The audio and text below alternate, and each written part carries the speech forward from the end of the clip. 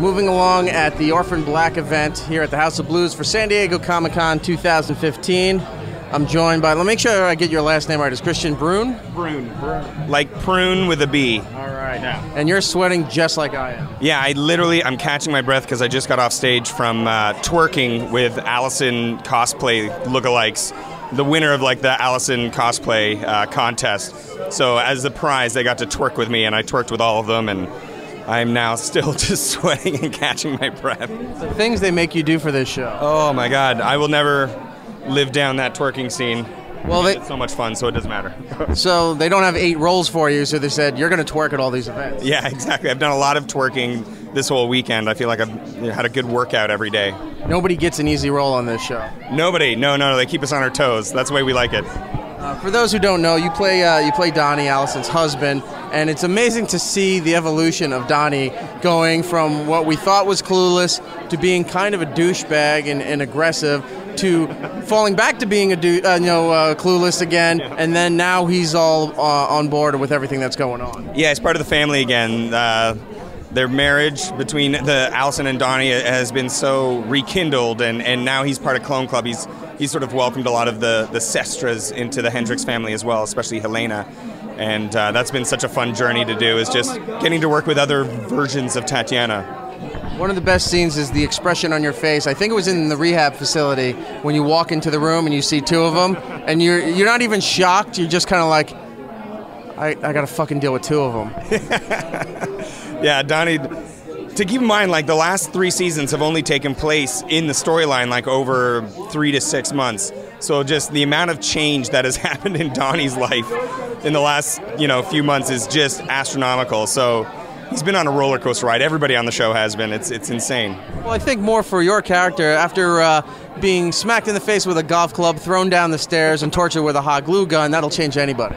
Yeah, that really leaves a bunch of scars, both physical and mental. I'll have to say it's a very enjoyable scene. Obviously, stunt doubles doing. I took the golf club to the face. We had a stunt double to go get flung down the stairs, and then I took the hot glue, and I also got to shoot Dr. Leakey, which was fun.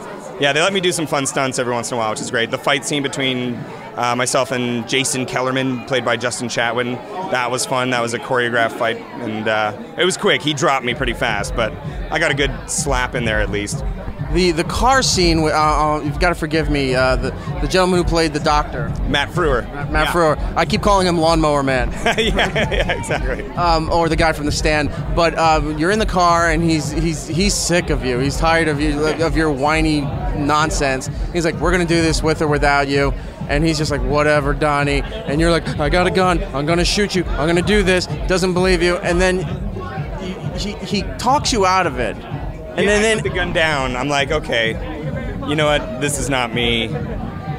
And in a split second, it's like you don't. I guess that's normally what would happen with anybody in that situation. You don't realize what happened, even though you're looking at it hasn't hit you yet. A couple seconds later, you start going. Yeah, it was fun because we only had 1 take to shoot that. It was like at the end of a Friday night of filming, and it was like already past midnight, and they had set it up to do it 3 times to like clean the car, get all the brain out of everything, the blood off everything. But it takes like a long time to clean a car of all that goop. And by the time we got to the scene, Ken Girardi, who was directing the episode, he was like, listen, bud, we only have time for 1 of these, so don't mess up. It's like when they're imploding a building or blowing up a car. Yeah, exactly. It was the same situation, and it was a little scary, that's for sure. And we had a guy hiding behind the passenger seat with a goop gun, ready to spray me in the face with blood and brain. And another gun spraying the car, a stunt guy taking the shot to the face, and me smacking the gun on the steering wheel. So like everything had to be timed between the 3 of us just right to hit that moment, and luckily it went off with a bang.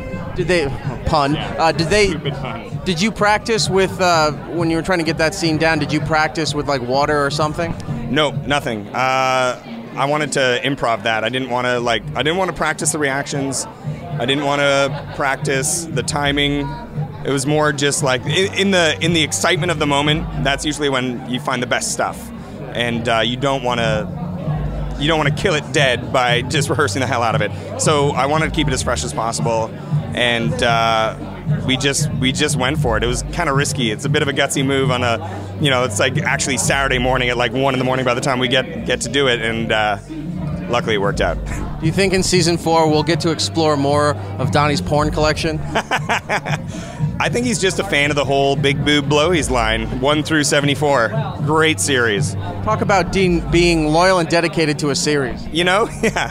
Much like Clone Club is to Orphan Black, Donnie is so dedicated to his porn collection. I think he's gotten rid of the porn collection. I think now that his marriage is back on track, he's pretty happy. He doesn't need porn.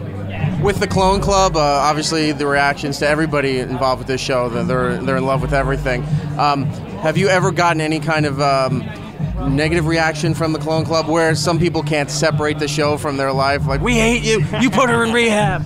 It was at the end of season 1, I got it a few times because at the end of season 1 I was revealed to be her monitor the whole time.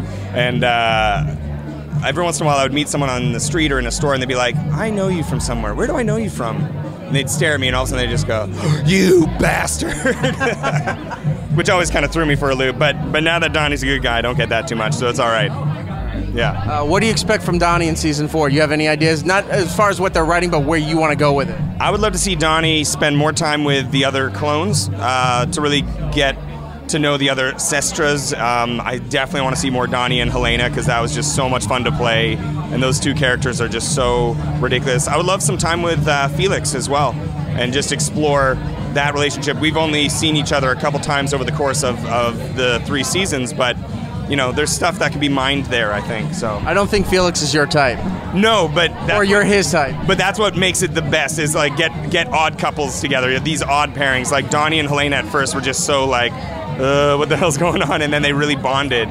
Anytime Felix has been in a scene and you were in the room, he always caught the glance that he gives you is like when a teenager has their friends around and they're looking at Dad and they're like, oh, Dad, you're just embarrassing. Leave me alone. I am a total embarrassment to Felix. It's great. I love it. All right. Thank you, Kristian, so much. Season 4 starts in 2016, which is great news. We found that out. And the DVD comes out in August. Yeah, and we get back to work end of September, so we're all chomping at the bits to start filming, especially after seeing all the madness here in San Diego. I want to see a Donnie figure in a tracksuit. Yes, or just tidy blueies.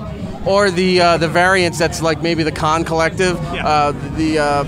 Him in the car covered in blood. That would be awesome. I would love that. That'd be great. Thank you so much, man. Thank you.